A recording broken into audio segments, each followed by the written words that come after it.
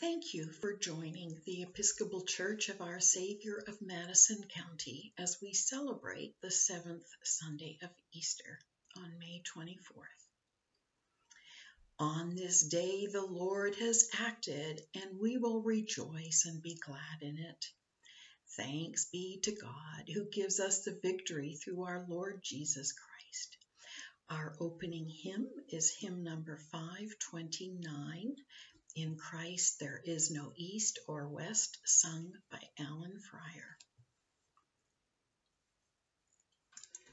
In Christ there is no east or west, in him no south or north, but one great fellowship of love throughout the whole wide earth. Join hands, disciples of the faith, whate'er your race may be. Who serves my Father as his child is surely kin to me.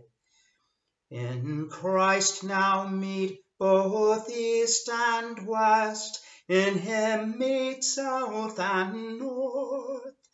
All Christly souls are one in him throughout the whole wide earth.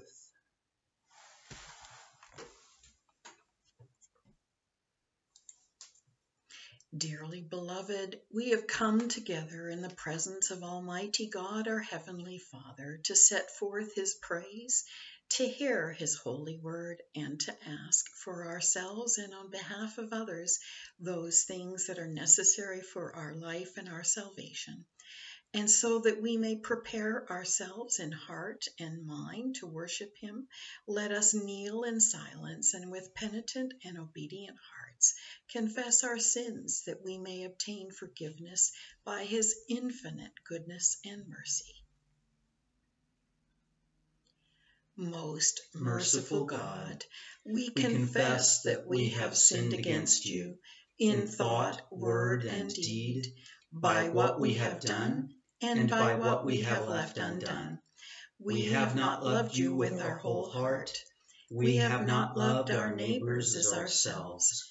We are truly sorry, and we humbly repent. For the sake of your Son, Jesus Christ, have mercy on us and forgive us, that we may delight in your will and walk in your ways, to the glory of your name. Amen. Almighty God, have mercy on you, forgive you all your sins through our Lord Jesus Christ, strengthen you in all goodness, and by the power of the Holy Spirit, keep you in eternal life. Amen. Lord, open our lips, and our mouth shall proclaim your praise. Glory to the Father, and to the Son, and to the Holy Spirit, as it was in the beginning, is now, and will be forever. Amen. Alleluia. Let us say together the words of the Jubiliat. Be joyful in the Lord, all you lands. Serve the Lord with gladness, and come before his presence with a song. Know this, the Lord himself is God. He himself has made us, and we are his. We are his people, and the sheep of his pasture. Enter into his gates with thanksgiving, going into his courts with praise. Give thanks to him and call upon his name. For the Lord is good, his mercy is everlasting, and his faithfulness endures from age to age. The psalm appointed for today is Psalm 68, verses 1 through 10 and verses 33 through 36. Let us say together the psalm responsively by whole verse. Let God arise, and let his enemies be scattered. Let those who hate him flee before him. Let them vanish like smoke when the wind drives it away. As the wax melts at the fire, so let the wicked perish at the presence of God. But let the righteousness be glad and rejoice before God. Let them also be merry and joyful. Sing to God, sing praises to his name. Exalt him who rides upon the heavens. Yahweh is his name. Rejoice before him. Father of orphans, defender of widows, God in his holy habitation. God gives the solitary a home and brings forth prisoners into freedom. But the rebels shall live in dry places. O God, when you went forth before your people, when you marched through the wilderness, the earth shook and the skies poured down rain. At the presence of God, the God of Sinai, at the presence of God, the God of Israel.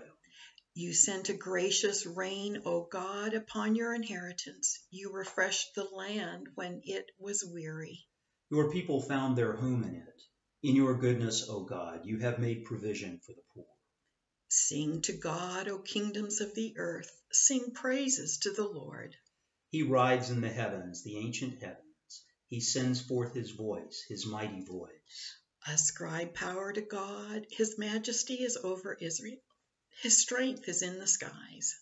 How wonderful is God in his holy places, the God of Israel giving strength and power to his people. Blessed be God.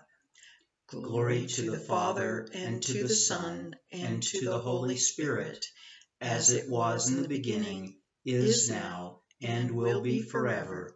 Amen. Alleluia.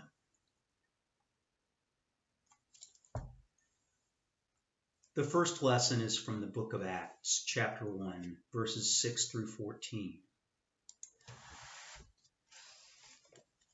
When the apostles had come together, they asked Jesus, Lord, is this the time when you will restore the kingdom to Israel? He replied, It is not for you to know the times or periods that the Father has set by his own authority, but you will receive power when the Holy Spirit has come upon you, and you will be my witnesses in Jerusalem, in all Judea and Samaria, and to the ends of the earth. When he had said this, as they were watching, he was lifted up, and a cloud took him out of their sight. While he was going and they were gazing up toward heaven, suddenly 2 men in white robes stood by them. They said, Men of Galilee, why do you stand looking up toward heaven? This Jesus, who has been taken from you into heaven, will come in the same way as you saw him go into heaven. Then they returned to Jerusalem from the mount called Olivet, which is near Jerusalem, a Sabbath's day journey away. When they had entered the city, they went to the room upstairs where they were staying. Peter and John and James and Andrew, Philip and Thomas, Bartholomew and Matthew, James son of Alphaeus, and Simon the Zealot, and Judas son of James. All these were constantly devoting themselves to prayer, together with certain women, including Mary the mother of Jesus, as well as his brothers. The word of the Lord. Thanks be to God.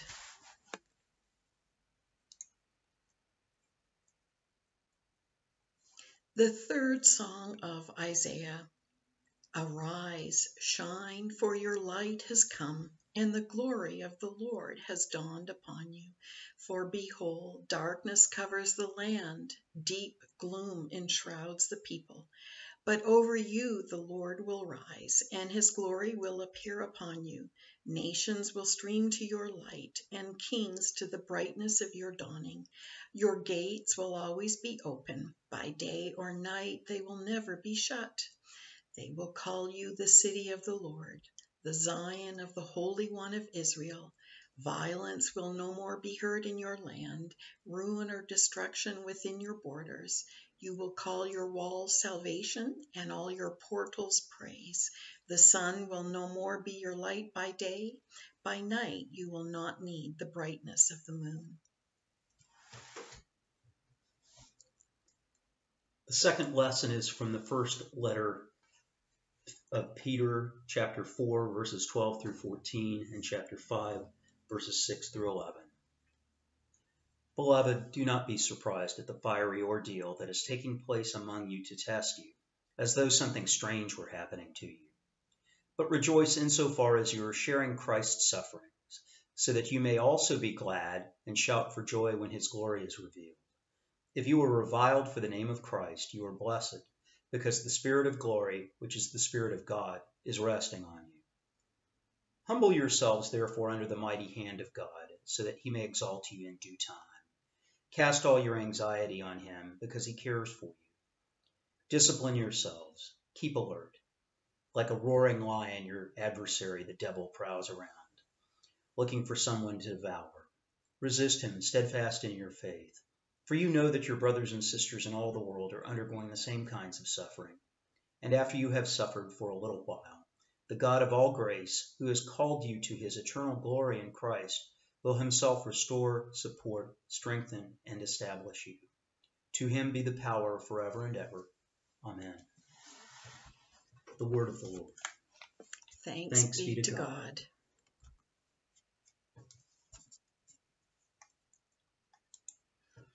The Song of Zechariah. Blessed be the Lord, the God of Israel. He has come to his people and set them free. He has raised up for us a mighty Saviour, born of the house of his servant David. Through his holy prophets he promised of old that he would save us from our enemies and from the hands of all who hate us. He promised to show mercy to our fathers and to remember his holy covenant.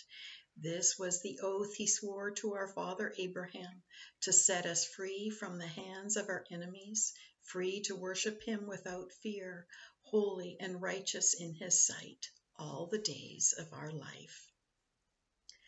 The Holy Gospel of our Lord according to John. Glory to you, Lord Christ. Jesus looked up to heaven and said, Father, the hour has come. Glorify your Son, so that the Son may glorify you, since you have given him authority over all people to give eternal life to all whom you have given him. And this is eternal life, that they may know you, the only true God, and Jesus Christ, whom you have sent. I glorify you on earth by finishing the work that you gave me to do. So now, Father, glorify me in your presence with the glory that I had in your presence before the world existed. I have made your name known to all who you gave to me from the world. They were yours, and you gave them to me, and they have kept your word. Now they know that everything you have given me is from you. For the words that you gave to me I have given to them, and they have received them and know in truth that I came from you. And they have believed that you have sent me. I am asking on their behalf. I'm not asking on behalf of the world, but on behalf of those whom you gave me, because they are yours.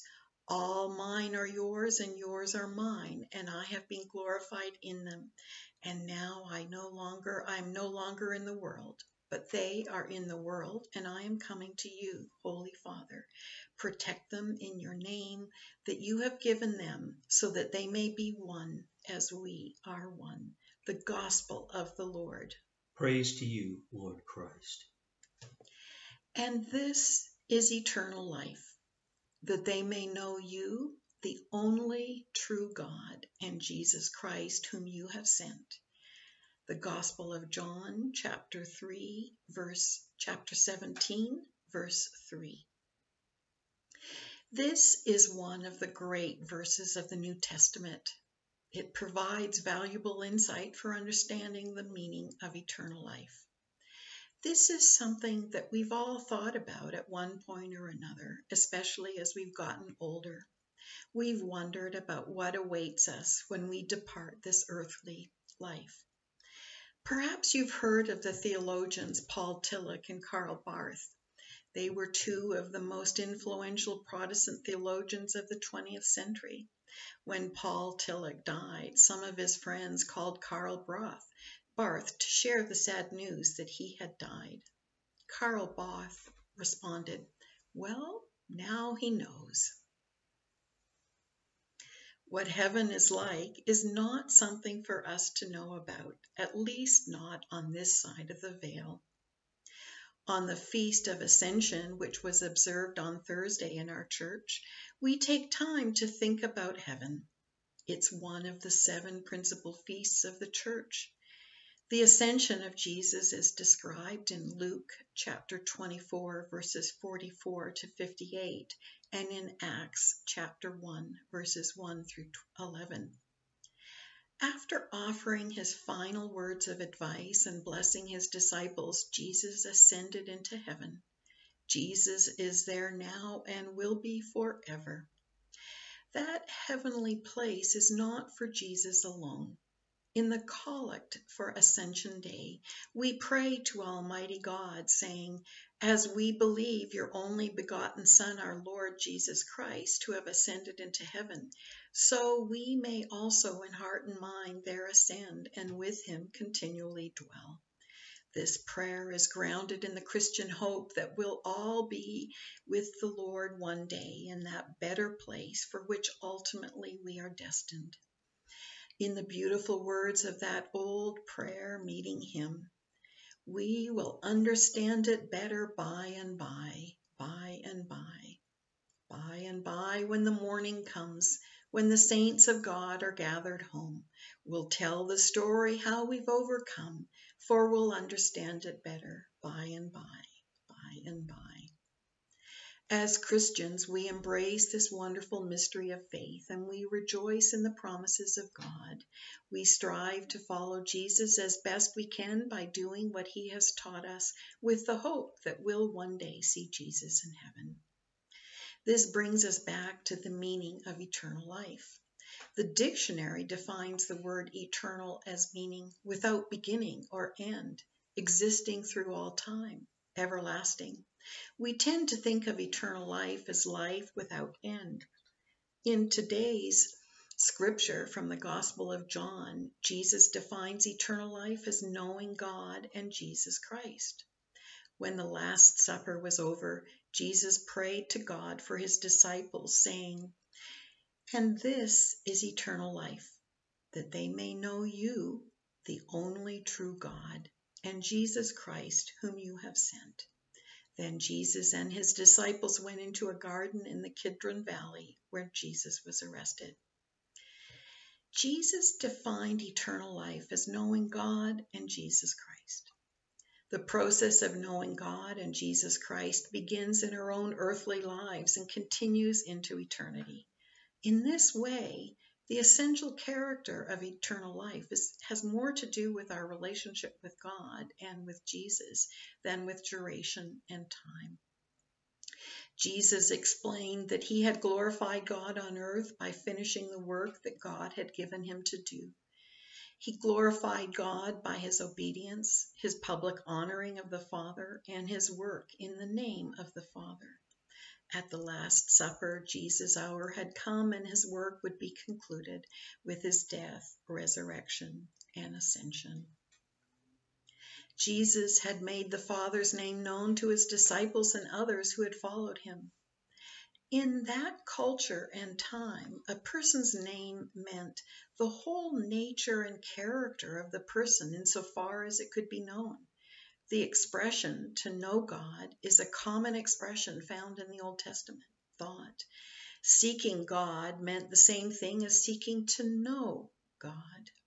It was believed that knowledge of God was necessary for true life. So, what does it mean to know God? In part, it means to know what God is like. Knowledge of God makes all the difference in our lives and in the world. For example, it makes a tremendous difference to know that God is not stern and judgmental, but is compassionate, merciful, and loving. In 1 John chapter 4, verses 7 through 8, John says, "Beloved, let us love one another, because love is from God. Everyone who loves is born of God and knows God. Whoever does not love does not know God, for God is love." This fundamental truth that God is love was understood and embraced by Fred Rogers, the host of the beloved children's program, Mr. Rogers' Neighborhood. He was an ordained minister of the United Presbyterian Church. He once said, "When I think about heaven, It's a state in which we are so greatly loved that there is no fear and doubt and disillusionment and anxiety. It is where people really do look at you with those eyes of Jesus. Death is not something to be feared. As Fred Rogers mused, frankly, I think that after we die, we have this wide understanding of what's real, and will probably say, so that's what it was all about. We will never have known that God is love unless Jesus had come to tell us and show us the way of love. Through the life and ministry of Jesus, we discover what God is like. God so loved the world that he gave his only begotten Son for our salvation. Jesus so loved God's people that he offered himself in absolute obedience as a perfect sacrifice for our sins. It's all about love. Out of love for his disciples, Jesus prayed to his Father, saying, "Protect them in your name that you have given them, so that they may be one as we are one." Jesus prayed that they may be united as one in the same way that Jesus and his Father God were one. We become united together as the one people of God when we seek to know God. We become united in our prayer and ministry as Christians when we work together to realize God's kingdom on earth. Fred Rogers also said that he believed that upon entering heaven, we would have eyes that see what is wonderful about our neighbor, eyes that can see the invisible, the essential in one another. As Christians, we're called to see one another and our neighbors with loving eyes. We become united when we show God's love in all that we say and do, and we act in ways that unite rather than divide people. The Feast of the Ascension is not simply a bon voyage to Jesus. It's not focused only heavenward. It concerns the earthly dimension of the here and now and how we live our lives in light of our knowledge of God and Jesus Christ until God's kingdom comes. We're called to be disciples of Jesus. After witnessing the Lord's ascension into heaven, the apostles returned to Jerusalem. We're told in Acts that the disciples and his women followers constantly devoted themselves to prayer and continued their ministry in the name of Jesus Christ.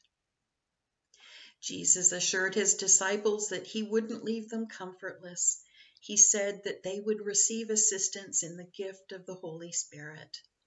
Next Sunday, on the Feast of the Pentecost, in a diocesan-wide virtual gathering, we'll joyfully celebrate the coming of the Holy Spirit, the presence of God with us after Jesus returned to his Father. God has given us the gift of the Holy Spirit, the Comforter. God has also given us one another as fellow pilgrims on the journey of faithful living. Let us love God and one another and our neighbors as we journey together and build the kingdom of God on earth. Amen. Let us say together our statement of faith, the Apostles' Creed. I believe in God, the Father Almighty, creator of heaven and earth. I believe in Jesus Christ, his only Son, our Lord. He was conceived by the power of the Holy Spirit and born of the Virgin Mary. He suffered under Pontius Pilate, was crucified, died, and was buried. He descended to the dead. On the third day he rose again. He ascended into heaven and is seated at the right hand of the Father. He will come again to judge the living and the dead. I believe in the Holy Spirit, the Holy Catholic Church, the communion of saints, the forgiveness of sins, the resurrection of the body, and the life everlasting. Amen. The Lord be with you. And also with you. Let us pray. Our Father, who art in heaven, hallowed be thy name. Thy kingdom come, thy will be done, on earth as it is in heaven. Give us this day our daily bread, and forgive us our trespasses, as we forgive those who trespass against us. And lead us not into temptation, but deliver us from evil. For thine is the kingdom, and the power, and the glory, forever and ever. Amen. We will use Suffrages Set A on page 97 of the Book of Common Prayer. Show us your mercy, O Lord, and grant us your salvation. Clothe your ministers with righteousness. Let your people sing with joy. Give peace, O Lord, in all the world. For only in you can we live in safety. Lord, keep this nation under your care. And guide us in the way of justice and truth. Let your way be known upon earth. Your saving health among all nations. Let not the needy, O Lord, be forgotten, nor the hope of the poor be taken away. Create in us clean hearts, O God, and sustain us with your Holy Spirit. The Collect for the 7th Sunday of Easter. O God, the King of glory, you have exalted your only Son, Jesus Christ, with great triumph to your kingdom in heaven. Do not leave us comfortless, but send us your Holy Spirit to strengthen us and exalt to that place where our Savior Christ has gone before, who lives and reigns with you in the Holy Spirit, one God, in glory everlasting. Amen. A Collect for Sunday. O God, you made us glad with the weekly remembrance of the glorious resurrection of your Son, our Lord. Give us this day such blessing through our worship of you, that the week to come may be spent in your favor, through Jesus Christ our Lord. Amen. A Collect for Guidance. Heavenly Father, in you we live and move and have our being. We humbly pray you so to guide and govern us by your Holy Spirit, that in all the cares and occupations of your life we may not forget you, but we remember that we are ever walking in your sight, through Jesus Christ our Lord. Amen. A prayer for when we cannot attend worship. In union, O Lord, with your faithful people at every altar of your church, where the Holy Eucharist is now being celebrated, I desire to offer you praise and thanksgiving. I remember your death, Lord Christ, proclaim your resurrection, and await your coming in glory. And since I cannot receive you today in the sacrament of your body and blood, I beseech you to come spiritually into my heart. Cleanse and strengthen me with your grace, Lord Jesus, and let me never be separated from you. May I live in you in me, and in this life and the life to come. Amen. Almighty and everlasting God, by whose Spirit the whole body of your faithful people is governed and sanctified, receive our supplication and prayers which we offer before you for all members of your holy church, that their vocation and ministry they may truly and devoutly serve you through our Lord and Savior Jesus Christ. Amen. Amen. I invite your prayers and intercessions and thanksgiving at this time.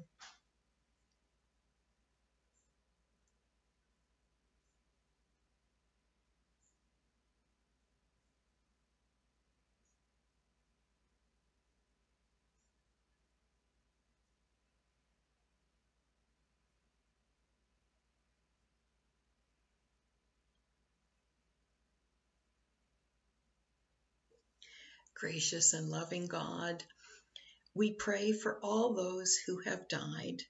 May they rise in glory and rest in peace, and may you comfort their friends and family in their grief. We pray, dear Lord, for peace, for well-being, for joy in this world. We pray, dear Lord, that others may come to know you and your unconditional love. In the Diocesan Cycle of Prayer, we pray for Trinity Church Danville, the Reverend Amy Daffler-Moe, Rector. In the Anglican Cycle of Prayer, Anglican Communion Sunday, pray for all members of the Anglican Communion around the world, for the Archbishop of Canterbury, the Most Reverend Justin Welby, and all primates and bishops, for members of the Anglican Consultative Council, for the Secretary General, the Most Reverend Dr. Joshua Idon Featon, for the staff at the Anglican Communion Office in London and the UN offices in Geneva and New York. Let us pray together the general thanksgiving. Almighty God, Father of all mercies, we, your unworthy servants, give you humble thanks for all your goodness and loving kindness to us and to all whom you have made. We bless you for our creation, preservation, and all the blessings of this life, but above all for your immeasurable love in the redemption of the world by our Lord Jesus Christ, for the means of grace and for the hope of glory. And we pray, give us such an awareness of your mercies, that with truly thankful hearts we may show forth your praise, not only with our lips, but in our lives, by giving up ourselves to your service, and by walking before you in holiness and righteousness all our days, through Jesus Christ our Lord, to whom with you and the Holy Spirit be honor and glory throughout all ages. Amen. A prayer of Saint Chrysostom. Almighty God, you have given us grace at this time with one accord to make our common supplication to you. And you have promised through your well-beloved Son that when 2 or 3 are gathered together in his name, you will be in the midst of them. Fulfill now, O Lord, our desires and petitions as may be best for us, granting us in this world knowledge of your truth, and in the age to come life everlasting.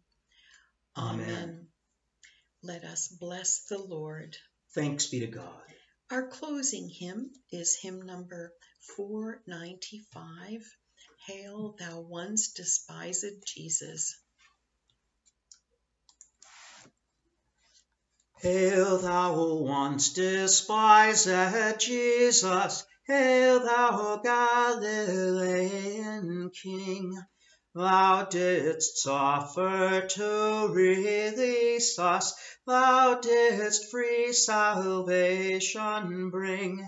Hail thou universal Saviour, bearer of our sin and shame. By thy merit we find favor, life is given through thy name.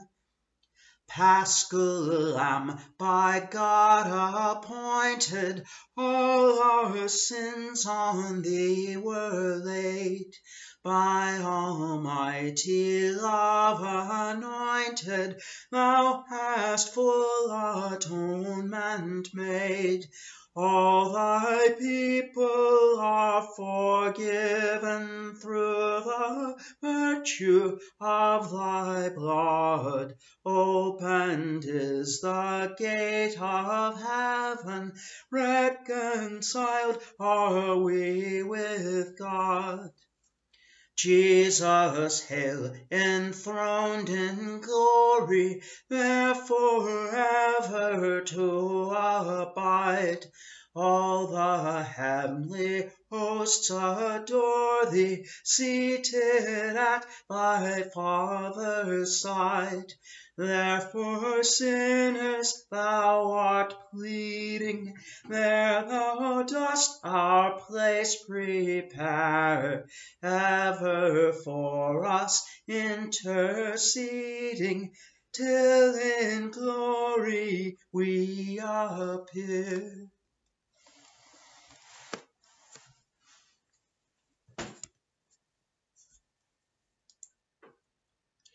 May Almighty God, who has redeemed us and made his children through the resurrection of his Son, our Lord, bestow upon you the riches of his blessing.